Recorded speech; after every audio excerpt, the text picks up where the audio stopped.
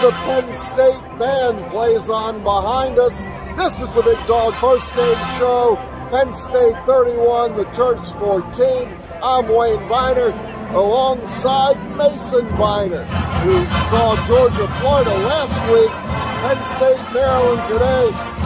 And Mason, for a game that Maryland could have won, to lose 31-14, I don't know what to say.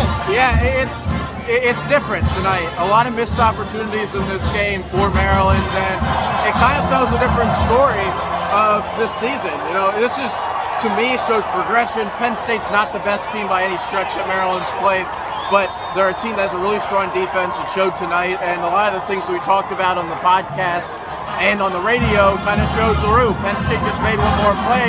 The Terps twice inside the 20-yard line. One of them a pick six, one fumble, and you look at the scoreboard, and there's your difference.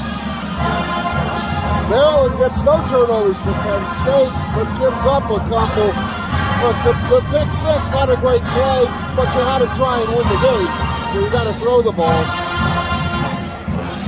Boy, Maryland stalls out inside Penn State territory around the 35. Once was in the 38, stalled out several times, doesn't go for it. I don't particularly care if it's 4th and 12 or 4th and 5, but you can't keep stalling out the 38 punting. I don't know if Joseph Atrino was hurt. Maryland decided they weren't going to kick today. A field goal kick. And you got to go for it. You can't punt at the 35 every time. Yeah, and I would say the injury is mounting for this Maryland team. We're seeing kind of what happened in 2019. Guys got hurt. Loxley kind of evaluated his field goal block team and says, look, we can't block for it. We're going to get blocked. The kick's going to get blocked. We're not liking what we're seeing there. So they kind of threw that out of the playbook. I think for this team, they played the game well enough to win, and this is a learning experience. I'm sure that's what Coach is going to say. As we had to break, the defense played well enough to win today. Offense had too many drops.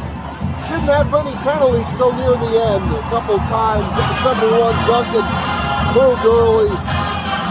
We're losing the game, 31-14, and yeah, the better team won. But man, game's a lot closer to that score indicates. We'll be back in a moment from Maryland Stadium to talk about Jahan Dotson lighting up the Terps secondary. And here's a new ad featuring me and Mason. So enjoy that. We'll be back in a second. Network solutions, managed IT, and technical support. Viener Forgates makes your company work. Solutions to protect your business from WatchGuard, including firewalls and endpoint protection. Protect your company and make your company work with solutions from Viener Forgates.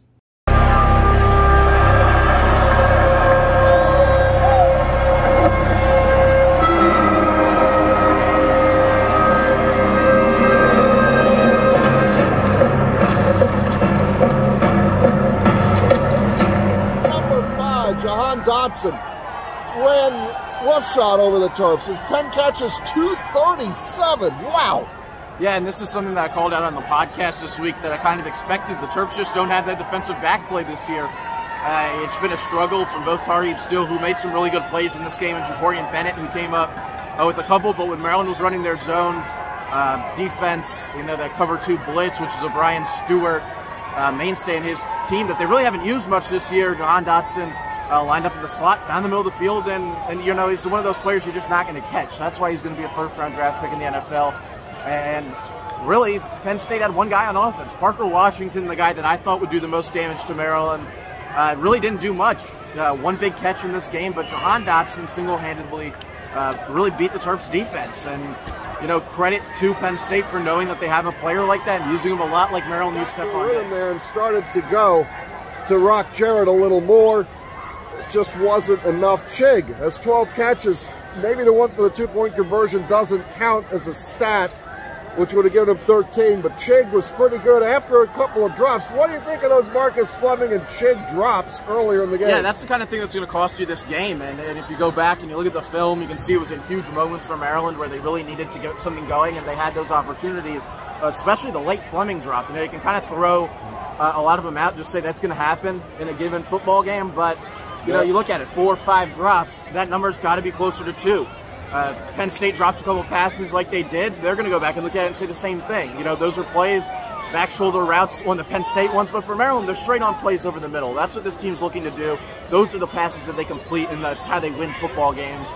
A thing that I got to point out is I'm a lot more confident going forward in this Maryland team, their ability to compete when a team like Michigan or Michigan State is on the other side of the line after this game. If you look at, you know, what's coming up, you can take this and build off of it, but it's another time where if you look back in the past, Maryland seems that they'll come out very defeated next week after this game, and that's one thing you got to factor in with the Terps heading up to East Lansing next week.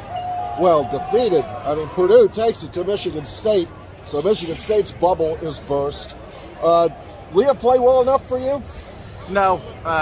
You know, that one at the end is just not a ball you can throw. He just lets it go over across the middle. You know, that's what every defense is keyed in on him. Now, I think overall it was a better game. Put it together. He made some of those throws that he hasn't made yet this year. He looked more like week one Leah at times, but Maryland got down towards the red zone, and, you know, as I already mentioned, that fumble, which is kind of a play. Your center, your true center, Eric Harris isn't in there. Spencer Anderson snapping the ball. And, you know, just there's a handful of plays that you point out in this game. Maryland did not commit terrible penalties. No pass interference calls in this game. No unsportsmanlike conducts for Maryland in this game. You look at down the list of things you need to do to win, you almost check all those boxes, except they just didn't complete the drives. They just didn't complete the plays. And this is something that's going to happen. You know, if you go back to 2019, you look at where this team was at, you look at where they're at now, there's clear progress. There is progress there. I will have to tell you, it was a moment of absolute joy when Maryland ties the game.